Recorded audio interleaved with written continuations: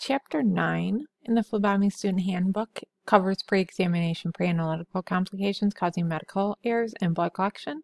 This again would be related to the phlebotomist. These are the chapter objectives that will be covered in this chapter. An overview.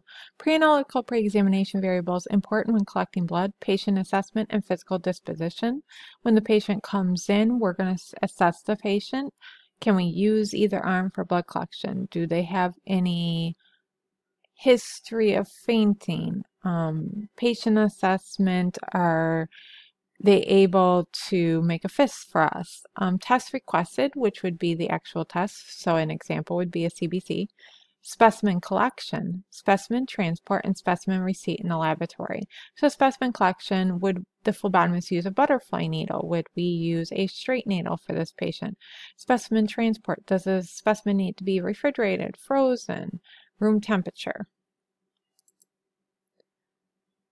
Controllable variables, so physiological variables, so things that a patient has control of, their diet, their lifestyle, their exercise. We have control over the specimen collection variables. Are we going to collect via capillary method? Are we going to collect via a butterfly needle? Uncontrollable variables would be biological influences, environmental influences, underlying medical conditions. For example, patients with who are diabetic coming in for a fasting test, this would be an uncontrollable variable that we need to take into consideration when drawing these patients. Basal state. The early morning, approximately 12 hours after the last ingestion of food. Laboratory results on basal state specimens are the most reliable and desirable in the hospital setting. Diet, exercise, emotional stress, obesity, menstrual cycle, and other conditions can cause changes in the basal state. Diet. The term fasting refers to abstinence from nutritional support such as food and beverages except water. We highly encourage patients when they're fasting to still continue to drink water. The required time period necessary for abstaining varies from test procedures to be performed. It's traditionally an 8 to 12-hour fast. Before collecting a specimen, the healthcare worker should ask the patient if he or she has eaten anything and confirm the last time they had something to eat. Blood composition is significantly altered after meals and consequently is unsuitable for many clinical chemistry tests. If the patient has eaten recently and the physician still needs the test, the word non-fasting should be documented both on the requisition and directly on the specimen itself. If the phlebotomist has to explain fasting restrictions to the patient, the instructions should be thorough and clear, and emphasis on the important points of the procedure. There is also written instructions that we can also give the patient as well. Turbide or lipemic serum. If a patient has recently eaten fatty substances, he or she may have a temporary elevated lipid level. The serum will appear lipemic or cloudy, and I will show you an image of this in class. Because lipemic serum does not represent a basal state and many indicate some chemical abnormalities, documentation about the appearance of the serum may be useful to the physician. Obesity. Obese people generally have veins that are difficult to visualize or palpate. The vein is not accessed when first punctured. The healthcare worker must be careful not to probe excessively with the needle. Damaged, sclerosed, or occluded veins. Obstructed or occluded veins do not allow blood to flow through them, and sclerosed or hardened veins are a result of inflammation, disease, and patients' veins have been repeatedly punctured. They become scarred and feel hard when palpated. These particular type of veins feel hard and cord-like when palpated. Because blood is not easily collected from these sites, they should be avoided. A thrombus or thrombi are solid masses derived from the blood constituents that reside in the blood vessel. A thrombus may partially or fully occlude a vein, and in much occlusion will make venipuncture more difficult. Allergies. Patients have allergies to decontaminating agents, so chlorhexidine has been reportedly used as an alternative to decontamination skin. Chlorhexidine is also used during blood culture procedures. Latex-free tourniquets, gloves, and bandages must be used for patients who have these allergies to latex, and that is included in our interview piece prior to drawing the patient. Exercise, long-term effects versus short-term. In general, moderate or excessive exercise has an effect on laboratory test results, but it's up to the physician to interpret the effects. And exercise also has some effects on hemostasis. Stress, emotional stress can cause a slight elevation in the white blood cell count. It can cause a transient decrease in the serum iron levels, an abnormal hormone, cortisol, aldosterone, renin, thyroid-stimulating hormone, TSH, prolactin values. We would wait to draw a patient if they were excessively crying as well, because this could also increase the white blood cell count in the patient. Anxiety can increase blood constitutes of albumin, fibrinogen, glucose, cholesterol, and insulin. Hyperventilation causes acid-base imbalances, increased lactate levels, increased fatty acid levels.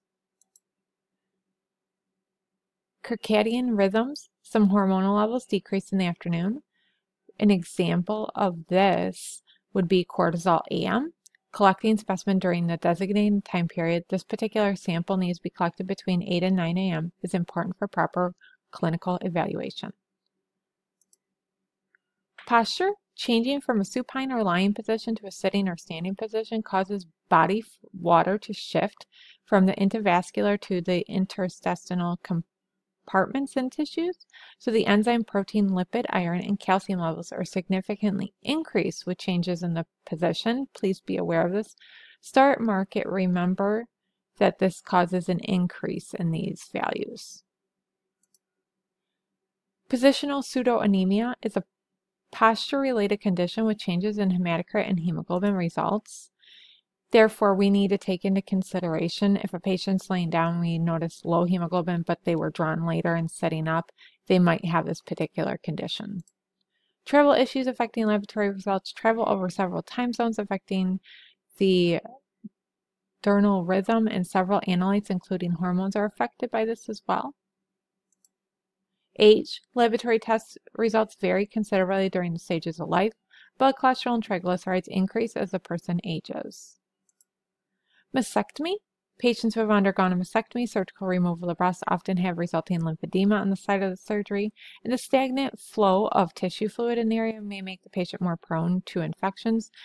The patients, when prompted, when we ask, do you have an arm you prefer, might disclose this information to us, and then we can make the assessment that we would have to draw on the opposite side, the arm that did not have a recent mastectomy, and if it is a double mastectomy, we get a physician's order for a foot draw.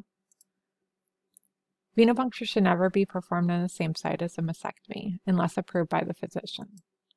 Edema, swelling can be localized or diffuse over a large area of the body. Veins in these areas are difficult to palpate or locate, and the specimen may become contaminated with the fluid. Menstrual cycle. Menstrual blood loss is the single most common cause of iron deficiency anemia in women. Do not collect more blood than is absolutely necessary so as not to increase the negative effects of the additional blood loss during venipuncture. Medication and drug interference. When collecting blood to determine blood levels of medication, in most cases it would be collected just prior to the next dose. False increase or decrease in laboratory values can be impacted. An example of this would be a vancomycin level, which is an IV antibiotic. We would draw levels either for a peak or a trough, and I will go over those in detail, but they would be collected in a what's called TDM, therapeutic drug monitoring, so it would be a time test. Many prescription drugs can interfere with clinical laboratory determinations. It can physiologically alter the levels of blood constitutes measured in the clinical laboratory. Infection. Many patients have transmittable diseases such as hepatitis that can be passed from one patient to another, so we want to avoid touching the site for blood collection after the site is cleaned. Blood collection equipment should remain sealed in a package until the time of blood collection. Vomiting. Have the patient take deep breaths and use a cold compress on his or her head. Inform the patient's physician of this complication, especially if they're being drawn for what's called a glucose tolerance test, because they are given a drink. If they were to get sick 30 minutes prior to have already consumed the drink, we would have to cancel the test. If it's 30 minutes after ingesting the drink, we would continue. Other factors affecting the patient: gender and pregnancy, age, geographical factors, and weather, and we will cover these in detail in class. Complications associated with test requests and identification. Identification discrepancies, so improper identification is the most dangerous and costly error phlebotomists can make because it can be life-threatening. The #1 patient safety goal for the Joint Commission is improving the accuracy of patient ID. We're going to refer to Chapter 10 for more details on identification procedures in various circumstances. And I will provide detailed examples of how misidentification happens in class. Time of collection: early morning specimens are most commonly requested in the hospital settings because a fasting specimen is preferred. If a phlebotomist is running late, the specimen must be collected after an inpatient has eaten breakfast and would require special notation about the non-fasting condition, both on the requisition and on the specimen. Requisitions: checking the requisition to match the laboratory tests requested with the appropriate type of collection tube is essential to minimize the amount of blood collected from each patient. Tourniquet pressure and fist pumping: laboratory test results can be falsely elevated or decreased if the tourniquet pressure is too tight or is maintained too long. The pressure from the tourniquet causes biological analytes to leak from the tissue cells into the blood or tissue and vice versa. This is what would be known as hemoconcentration. Some enzyme levels can be falsely elevated or decreased because of tourniquet pressure that is too tight or prolonged. Pumping of the fist before venipuncture should be avoided because it leads to an increase in the plasma potassium, lactate, and phosphate concentrations. Needle position and failure to collect blood: I will review this grid in class in detail. You can view it on your own here. Failure to draw blood: again, needle position. During the needle insertion, the phlebotomist's gloved index finger can be used to help locate the vein above the needle site. The needle may need to be moved or withdrawn somewhat and redirected, and we will show you how to do this safely in live draws. Defective tube: on occasion, a test tube will have no vacuum because of manufacturer's error. This is where the tube might push back against you. The age of the tube or tube leakage after a puncture, and needles for evacuated tube systems have been known to unscrew from the barrel during venipuncture as well. If this happens, the tourniquet should be released immediately and the needle should be removed. Backflow of anticoagulant: the patient's arm should be placed in a downward position, the tube top in the upright position to avoid risk of backflow of an anticoagulant from the blood vacuum tube into the patient's circulation. For the hospital patient unable to extend his or her arm, we're going to raise the head of the bed.